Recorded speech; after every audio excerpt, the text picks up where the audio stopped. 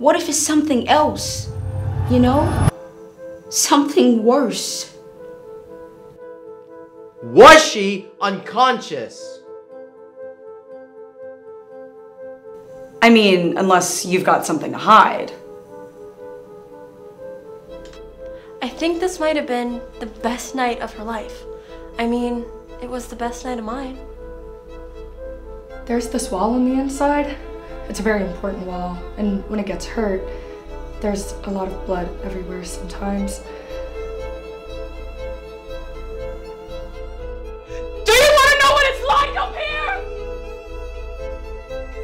I mean, come on. I've been sitting here all night watching you guys try to come up with a better reason than I don't give a shit. It doesn't matter what happened, it matters what it looks like. And you guys don't find it weird that we haven't heard anything about this?